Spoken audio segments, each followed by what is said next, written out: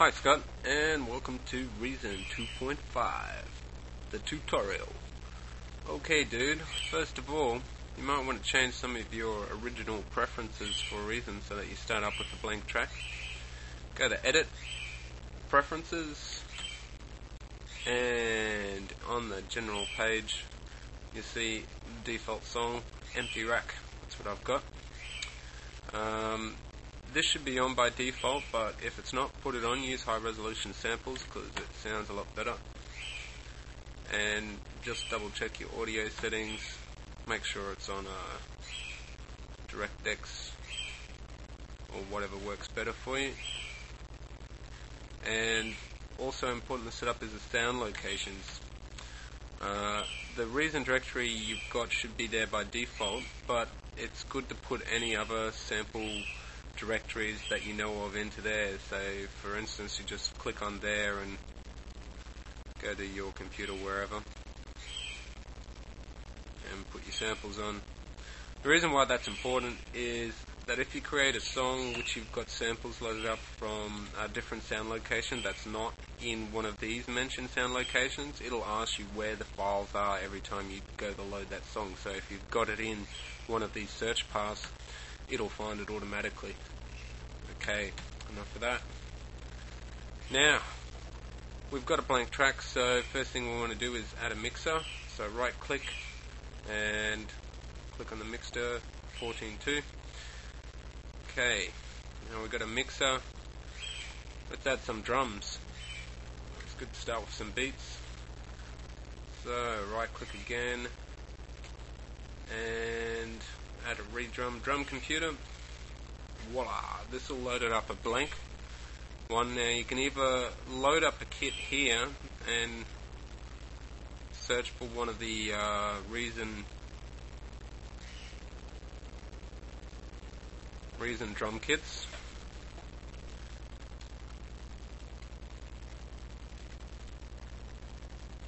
or you could start doing a custom one straight away, but for the time being we'll just load up a default one. That's if I can find my Reason sound bank, the factory one. So many other ones here, I can't see it. Oh, there we are. And up to Redrum drum kits. I like house, so I'm going house. Let's go number 5. What the hell? Okay, now I've got the house kit in there. You're probably familiar with this interface, I don't know, but it's a typical layout of a drum machine. And to select every sample, you just click on the select buttons there. And usually this is default bass drum. But up here you can see your little windows there where you can open up an individual sample and load that up to replace the one you got if you don't want it. So it's a good idea to load up just a pretty standard kit and then just change the instruments as you feel you need to, because to start off you just want to get some beats down for a timing reference. So I'll just click in some beats here.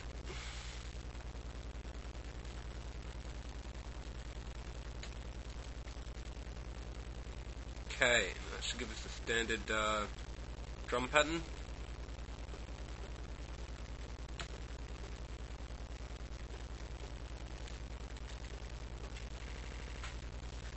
Okay, so we've got a basic 4/4 pattern down.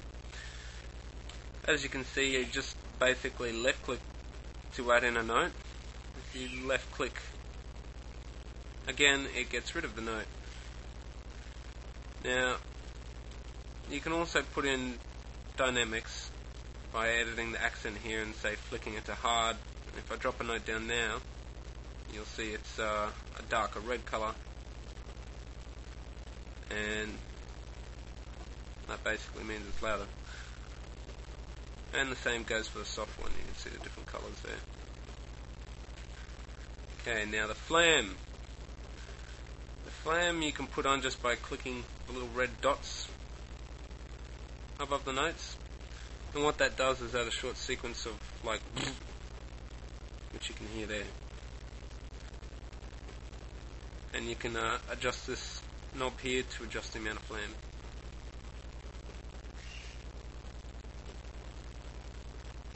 what that does. Okay, but we don't really want flame on there because I don't like it. The other feature is it's got a shuffle. Adds a bit of a swing to it. You can adjust the shuffle amount down at the bottom here on your play control, pattern shuffle. Something subtle is usually pretty good. Now, the default pattern you start in is got 16 steps. Now you can change that here by going, say you want a 32 pattern, like so.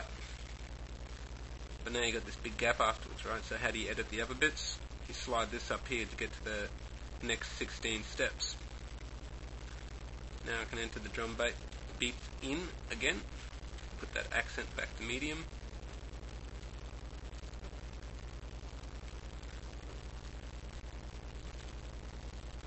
Okay, we've got that all happening. Well, that's how you do more of those anyway. You can change the resolution so you can make even faster notes, but that actually increases the speed of the pattern as well. So I'll leave it back to 16 as default now. Okay, I'm going to change this back to 16 because I don't really feel that making a 32 step loop is going to help for this. We'll keep it simple. Now I can just add some dodgy claps. Select the claps. Notice this is all blank down here now. Just add some in.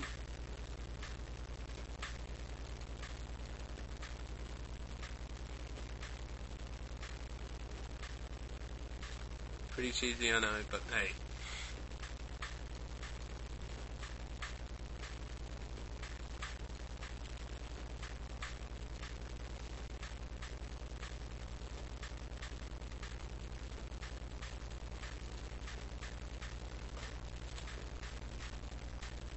And some hi-hats.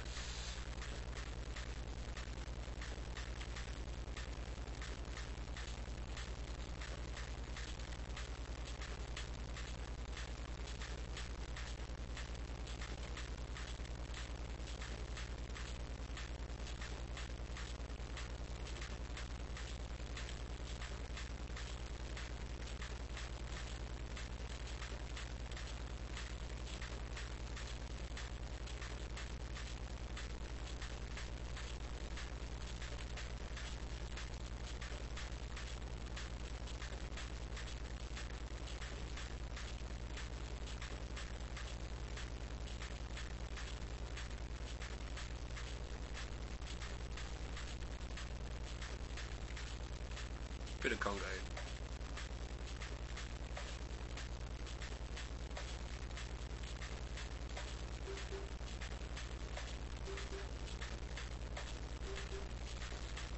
Alright.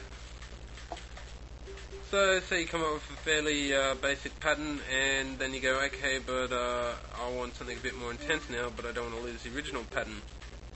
What you can do is you can right-click anywhere on the Redrum machine pretty much, click on copy pattern and go to your pattern grid up here, select the next one, number 2, and go paste. Now you're free to make the alterations you want to with having kept the original loop that you made. Select that a bit more.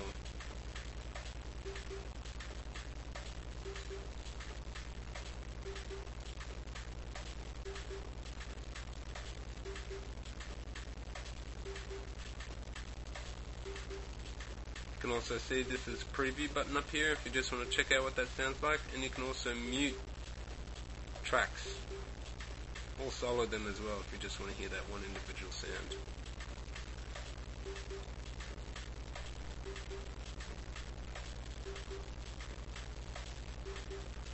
Okay, that's nice. Okay, so that's all good and fine. We've made that there, but how the hell do we put this into a track?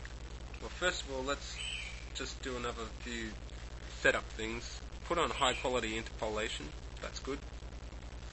And come down here to your track view. Now, we're in the default sequencer view, so we want to go to the edit mode.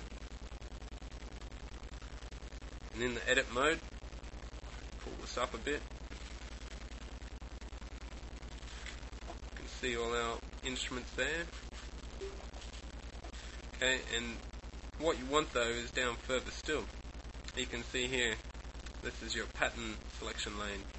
You go up and grab the pencil tool. It's on A1 at the moment. Just draw it in. You can see what's happening there. A2 has appeared from nowhere. That's because that's the pattern that's currently selected as default. So as soon as you start drawing, it'll start drawing whatever you've got up there as the default one. That's the first time you do it. So what I've drawn in is pattern A1, and if I want to draw a bit more in, say over here, I just click again, and voila. If it was all A1 and I wanted to put in the second pattern, I just click on this pop up here and select A2,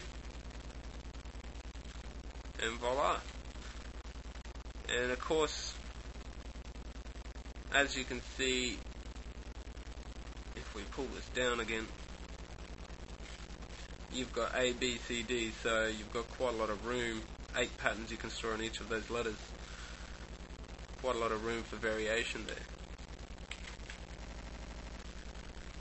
Okay, so now if we pull up the sequencer view again and switch back to the arrange mode there with that button, very important button.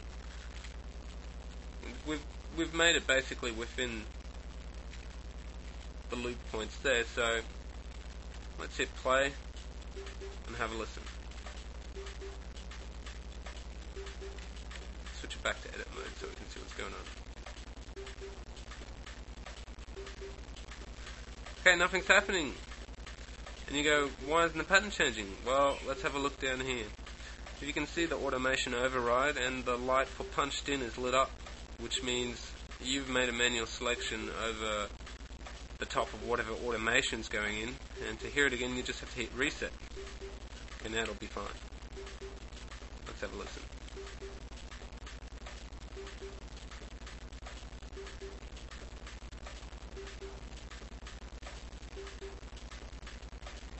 You can hear it, it's very subtle, it's just the hi-hats, but it is definitely there. One thing you might want to do is just create a totally blank pattern for the moments of silence, because if you don't create a pattern of silence, you just can't delete a section of the pattern. It has to have a pattern there by default. Now there is one other way to put down drum beats with Redrum, which is a completely different method. If you noticed all these up here, there is room where you can manually draw in the instruments there. And you can do this over the top of the patterns you've already programmed in, or you can start that way. Let's just stop this for a sec and pull down this window. You notice this green box around the pattern bar, which means that that section's automated. Whenever you see a green box, it means it's automated. Now, if we want to do this without using pattern selection, and we want to be able to individually edit every note for every pattern that's on there, and say, okay, what we do is we take off enable pattern selection and pick the pattern you want, right click on there and go copy pattern to track. Now, providing you are actually selected on the Redrum track down in the range or edit mode, it will paste all the rhythms down, as you can see right there. And now when we hit play, see it's playing that. So if we say deleted a section of notes out here, take that loop back,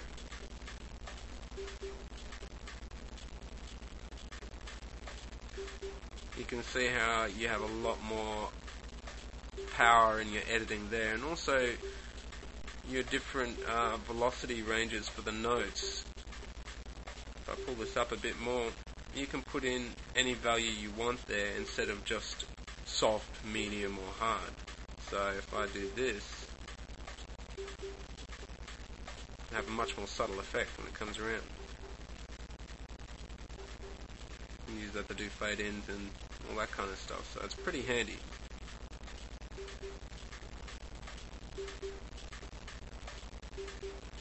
Okay, so going back to the arrange mode, you can see now that all of these things have been grouped up and in different colors.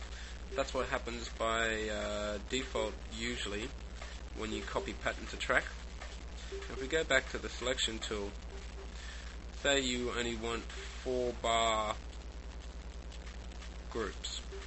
If I drag that across and select the whole 4 bars, right click on it and go group, you can see I've got a much larger group. For some reason it adds on a little bit after the end, I don't know why. You can just drag that back. There we go, now we've got a nice solid chunk which we can drag and drop around. We can do the same for the other, maybe 2-bar group. Let's say it's ungrouped to begin with because you created it from scratch in the edit mode, and you entered in all the notes individually. You didn't use the Redrum interface at all. Your notes would appear all here by default, and what you'd have to do is drag across and be sure that your cursor is actually on one of these little bars here, which are the actual notes. Well, that's its representation of the notes. You click on that and go group.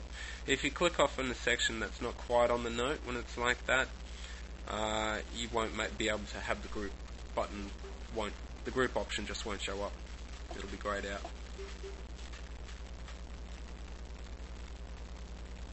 Okay, and once it's in groups, of course, it's much easier to arrange. You can change things around, do whatever you want. Of course, you can still go back to the edit mode anytime and do manual alterations.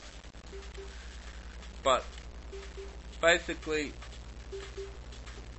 I generally prefer using the Redrum interface here to create my initial drum loop, and then copy pattern to track down to here, and then make whatever alterations down there in the edit mode. And then I've got the flexibility to do whatever individual arrangements I want, and I don't have to create all these different patterns and stuff like that. Although you might find it easier just to create all the different patterns here and do it that way. I mean, both can give you the same results. One advantage to doing it up here is, of course, if you create a pattern and then put the pattern shuffle on, you can copy that pattern to the track and gain the benefits of having the shuffle, which gives it that nice human swing.